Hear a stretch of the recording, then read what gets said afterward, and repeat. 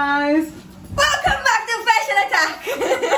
Today we are together with a super good friend that has been moving in a new apartment just recently. So lucky because we redid the apartment from zero. This was a complete experiment, to be honest, because we did everything. We did the walls together, we did the couch together, we did the lights together, we did the tables together. I think that you don't understand what we're talking about because we need to show you how it looked before. We're literally gonna look at the pictures of the before together.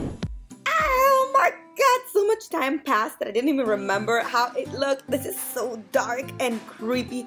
I'm so happy I got my hands on this and we transformed the place completely. You're gonna be amazing. So, what were you expecting? I was just expecting anything to make this place turn over. I was dreading moving into this place because it was so horrible, as you will see. So dark. So dark. The walls were literally dark brown. I love though that you're saying that we did the couch and we did the table. We did. It was a collaboration. We thought about it together. My first step is always the one of making several 3Ds, trying to figure out what is the perfect alignment of the furniture, the taste, the style, and what will make the person comfortable in her own apartment. After we found the perfect one that suited her personality, I even made a drawing of the specific furniture I wanted to build up for her. Biggest issue and biggest challenge was to make this place bright and homey, and we wanted to add some brightness because the lights are actually very good, but the place was so dark. Like all the walls were brown. All the walls were dark brown. And the floor. And the floor. So it fit together. We're still trying to figure out why. I think it was even expensive to install all this dark wood around the walls. Like it was such a thing. I know you guys cannot wait for us to stop the chitty chatting and show you the transformation of the entire place. I want to remind you that all this is a summary of 100 tutorials I did because I showed you how to make this wall specifically, and we decided first of all make everything white, then divide it in two and make this paneling awesome thing where the top would stay white and the bottom would be blue. If you want to learn how to do it, just follow the video up here in the corner. Same thing for all the other tutorials. Here, just enjoy the entire process of this transformation. This color made everything so bright. This is so old, and literally we had to get rid of everything. Like it wasn't only getting rid of the mess and the color and whatever, it was this freaking couch that was stuck here. Remember that? Yeah! One of the best things that she had to face is not only moving into an apartment that had to be redone, is that the old tenants decided that if she wanted to move in, she had to buy the couch. Which she accepted doing, but obviously we remade a new one. From zero, thank God. Way more. The budget would have allowed us just to get a couch from IKEA, and that was absolutely unacceptable to me. I wanted something looking absolutely dope. So I decided to get my hands ready to make a couch absolutely from zero, and I built this awesome, super comfortable. Okay, I think we have to talk about a little detail that I know is your favorite, the lighting. I know that it has been hard for you when I told you that I wanted to take out the lights in the kitchen, and you love that so much. I feel bad making fun of this because if my landlord ever sees this and it's like, we were debating, she took it down. We have to find the name of the owner and block him so he's never gonna see this video. So the lights were driving me crazy. They were so ugly, that's first of all. But then like you would sit in the living room and they would be just there in front of your face and it was so bright. It was horrible. I mean, we gotta take them down. And then we got into this discussion because after she took them down to switch them around, it was like, is it something super cheap that someone bought at some point, God knows why, they thought it was nice? Or is it something that like my landlord's like grandmother or something and then we have to keep it? You know, so we're literally keeping it. You have no idea. Like, or it's like a tool thing from Chinatown, or maybe it's like a really old vintage piece been here for generations.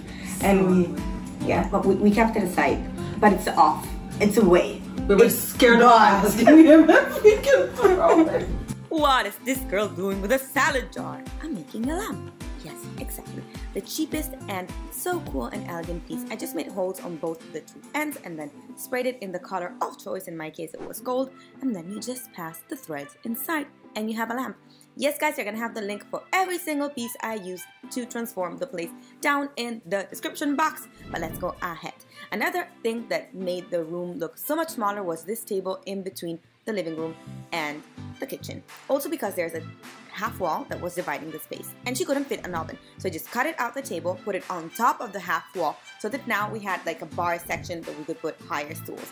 Painted it then in the color that we chose for the rest of the living room, and ta-da! We have an entire bar area and the space to add an oven. For the coffee table, I also made it from scratch. I just got some wood and make this awesome triangular shape that would fit one inside the other, but I wanted it to look elegant and expensive, so I made this super pimp up thing where I made it look like marble. It looks awesome. You always have a video to explain you all the steps.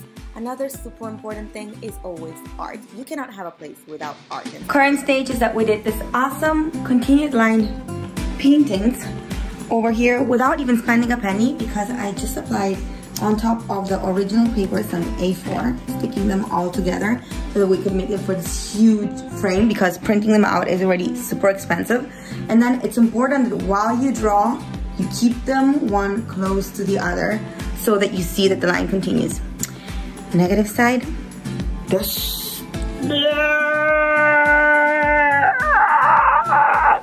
destroyed my pants.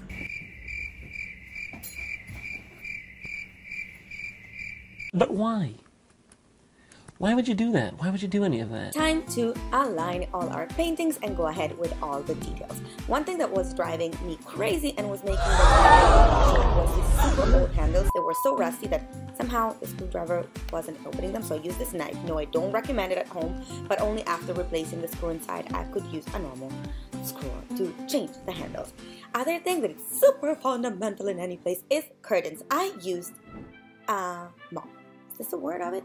Anyway, I just used a stick of it. Made some this cute, very simple shapes with a piece of leather in which I would wrap the stick and made the curtain out of it. Now that I knew that the size was perfect, I went ahead and sprayed in the same color of the lamp, also little screws so that it would look so perfect, and put it all inside.